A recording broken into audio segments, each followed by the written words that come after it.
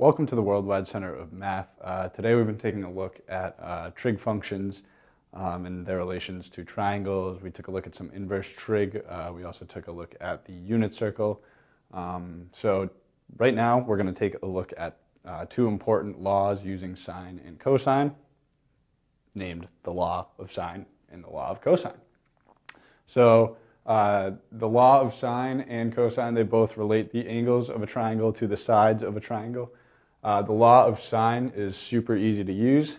We have the sine of an angle theta over the side opposite it. So we have theta here, A over here, equals the sine of an angle beta divided by the opposite side.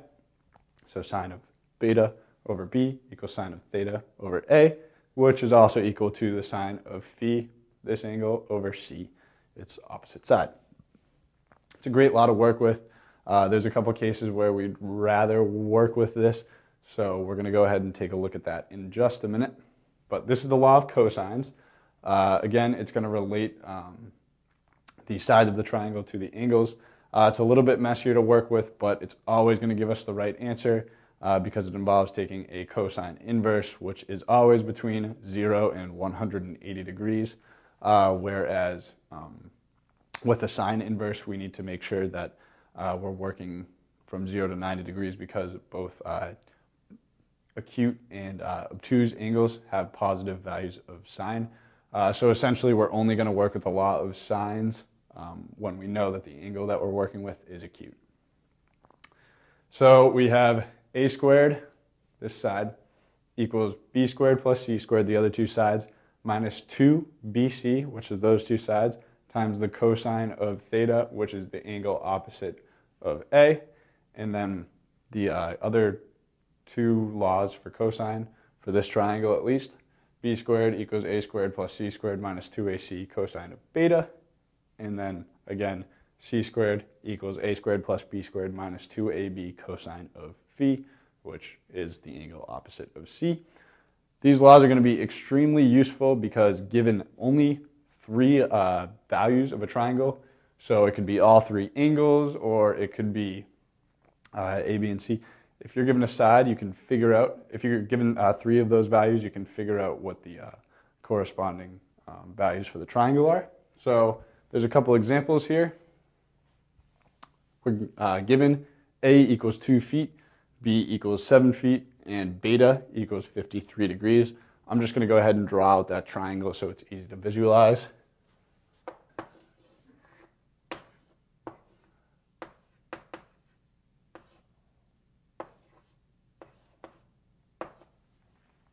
So we want to find theta, phi, and c. What we're going to do first is find theta using the law of sines. We know that this angle is acute, and we know that theta is going to be acute because it is opposite a shorter side of the triangle that is already opposite a acute angle. So we know that that's going to be acute. So we have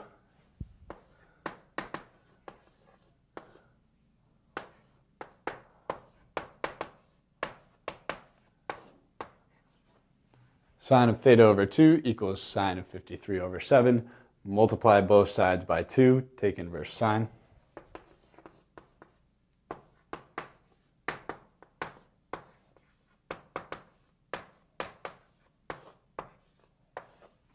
Now you need your calculator to calculate both of those sines, sine of 53 and the inverse sine. And you get theta equals 13.2 degrees. Now, I just want to take a brief pause to make sure that your calculator is in the correct mode. There are radian and degree modes. If you're taking the sine of 53 in degree mode, then you're going to have the sine of a 53 degree angle. But if you take the sine of 53 in radian mode, that's going to think that it's 53 radians. So you really need to be careful, make sure that you're using the correct values, because then you could do sine of 53 in one mode and then have the inverse sine in another mode and get this angle in radians instead of degrees or something. So make sure you're being consistent all the way through the problem and using the correct mode, which in this case would be degree.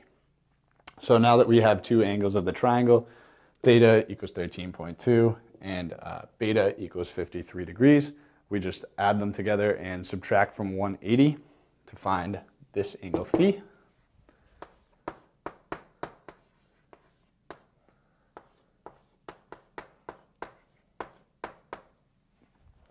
(180) minus theta, which is 13.2, plus beta, which is 53 degrees. So it's 180 minus 66.2 degrees, and that angle is 113.8. So last, what I'm going to do is go ahead and switch over to the law of cosines and find what that value for C is. So we have C squared is A squared plus B squared minus 2AB cosine of phi. We have A equals 2, B equals 7. So I'm going to go ahead and just do those multiplication steps.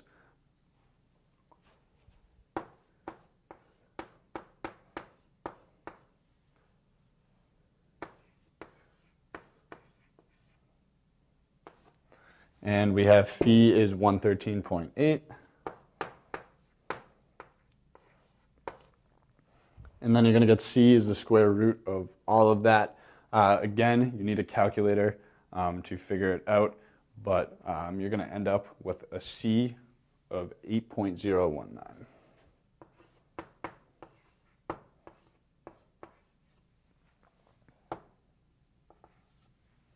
So that problem involved using both the law of sines and cosines. Now we're going to take a look at a new example. I'm going to erase this with just the sides of a triangle given.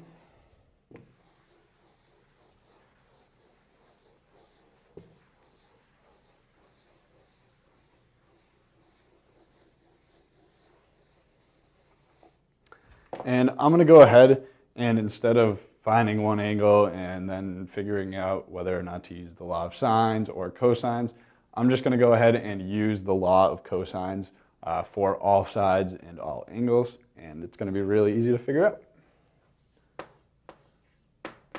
So we have A squared equals B squared plus C squared.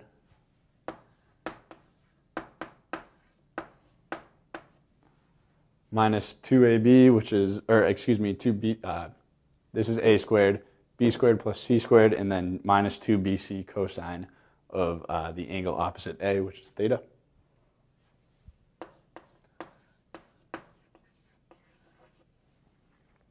For B, we're going to have 49 equals A squared plus C squared.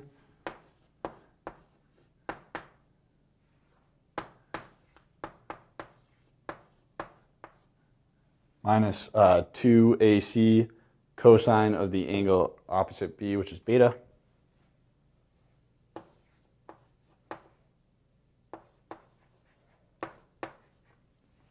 And then we're going to have C squared, which is 64, equals A squared plus B squared minus 2AB cosine of the angle opposite C, which is phi.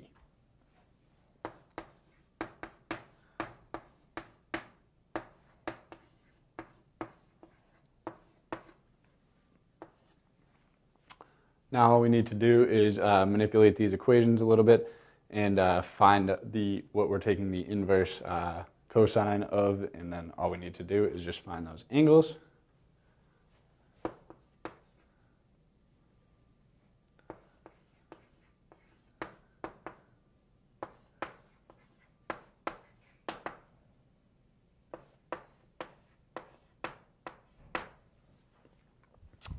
So we have 56 plus 64 is 120, and then 16 minus that is negative 104, and then we divide by that negative 112.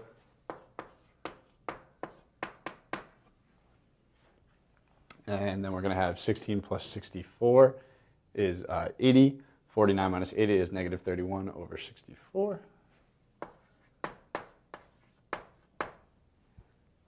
And then we're going to have 16 plus 49 is 65. 64 minus that is negative 1 over 56, negative 56. So we found what the cosine of all the angles is equal to, and now all we need to do is take an inverse cosine of each. I've already done so. You need your calculator in order to do this, but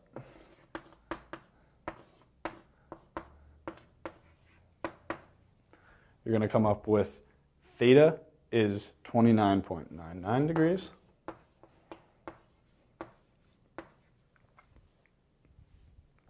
Beta is 88.98.